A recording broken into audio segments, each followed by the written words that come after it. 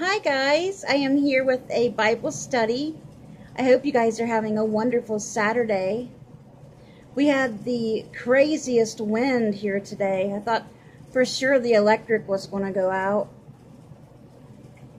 It was so crazy. It was so windy at my aunt's house today too.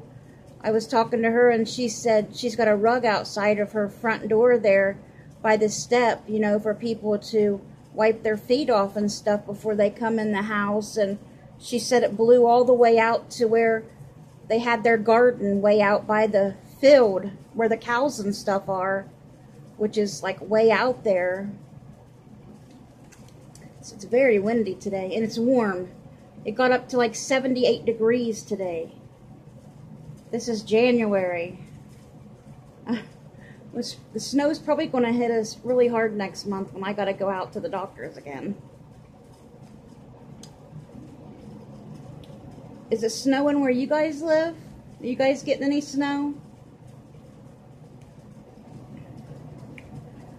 Well, today, guys, we are going to do our Bible study in Proverbs. And it'll be Proverbs chapter 3. And what I'm going to read to you right now is Proverbs chapter 3, verses 5 and 6.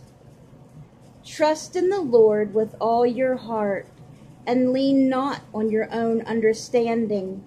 In all your ways submit to him, and he will make your paths straight. Amen. I think we all know that, don't we? Trust in God. Always trust in God.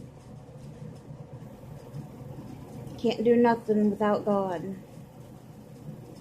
We try to do it on our own, we'll mess it up for sure. I know I would. Alright, so what I'm going to do is read all of Proverbs chapter 3 for us. And then I will read the devotion, which is by Heidi Gall today. I think she wrote another one for us in here too, somewhere. One of these. I'm pretty sure she wrote another one of these. And then I will read the homework they want us to do. Alright, so let me read Proverbs chapter 3. Further benefits of wisdom. My son, do not forget my teaching, but keep my commands in your heart. For they will prolong your life many years and bring you prosperity. Let love and faithfulness never leave you. Bind them around your neck. Write them on the tablet of your heart. Then you will win favor and a good name in the sight of God and man. Trust in the Lord with all your heart, and lean not on your own understanding. In all your ways acknowledge him, and he will make your path straight. Do not be wise in your own eyes. Fear the Lord and shun evil. This will bring health to your body and nourishment to your bones. Honor the Lord with your wealth, with the first fruits of all your crops. Then your barns will be filled to overflowing, and your vats will brim over with new wine. My son, do not despise the Lord's discipline, and do not resent his rebuke, because the Lord disciplines those he loves, as a father the son he delights in. Blessed is the man who finds wisdom, the man who gains understanding, for she is more profitable than silver, and yields better returns than gold. She is more precious than rubies. Nothing you desire can compare with her. Long life is in her right hand. In her left hand are riches and honor. Her ways are pleasant ways, and all her paths are peace. She is a tree of life to those who embrace her. Those who lay hold of her will be blessed. By wisdom the Lord laid the earth's foundation. By understanding he set the heavens in place. By his knowledge the depths were divided, and the clouds let drop the dew.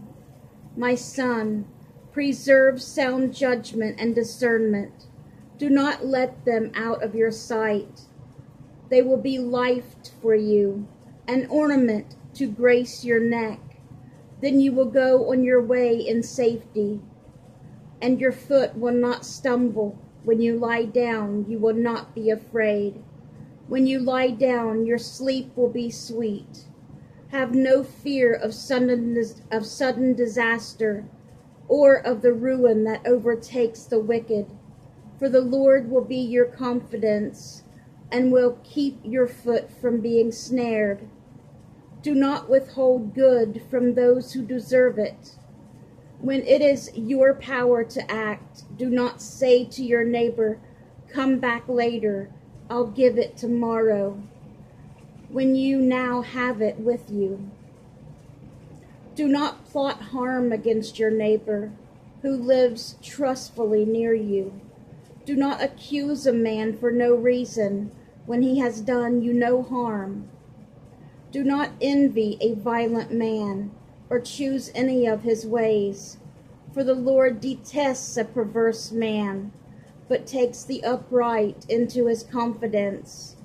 The Lord's curse is on the house of the wicked, but he blesses the home of the righteous. He mocks proud mockers, but gives grace to the humble. The wise inherit honor, but fools he holds up to shame. All right, guys, and that was Proverbs chapter 3, all of chapter 3. All right, now let me read the devotion that goes along with it.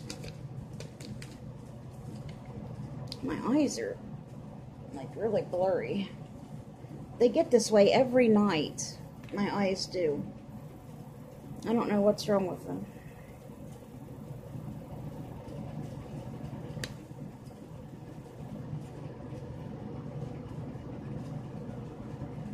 These don't help much, to tell you the truth. Temperatures continued to rise as I raced to complete a series of errands. I sighed, stepping into the car. 2 more stops, and I could head home. As I turned the key in the ignition, a light shone on the dashboard, accompanied by incessant ringing. The needle on the temperature gauge flipped over to red, telling me the engine had overheated. My day was crazy busy as it was, and I didn't have a minute to spare. Calling for a tow would eat up at least an hour. Fighting panic, I called my husband David's cell. No answer. I tried again with the same result. I was on my own. Panicky, I lowered the window and stared at my hands, open and empty in my lap. Empty, but not useless. I decided to pray. Why had it taken so long? I'd put it off as a last resort, something to fall back on when everything else failed. I bowed my head and asked for Jesus' help. I didn't know what was wrong with the car or how to fix it, but I knew what was wrong with me. I trusted Jesus with my forever, but not only my today. If my soul came equipped with a warning light, it would have lit up the car's interior. As I prayed for forgiveness, His peace filled my soul. Minutes ticked by, then an hour. Enough time passed for the engine to cool. My mood improved, and I drove straight home. Jesus had rescued me for today and forever. Heidi Gall. Amen. Amen. Jesus didn't just save the car and get her home. He saved her as well. And let's see what they want us to do for homework tonight. Our faith step homework. Next time you face an upsetting experience, which I'm sure we all will, take a deep breath and pray. Ask Jesus for direction.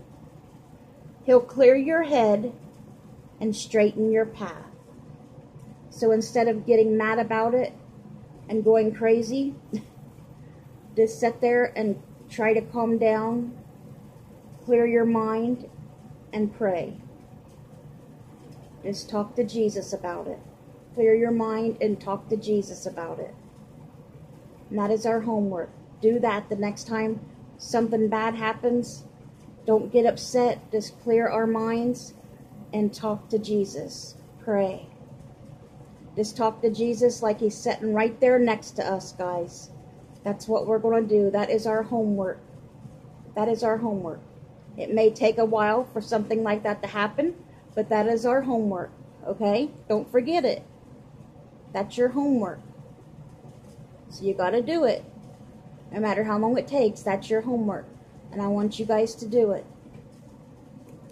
So I hope you guys enjoyed the Bible study tonight, and I hope you guys all have a good night's sleep. Bye, guys.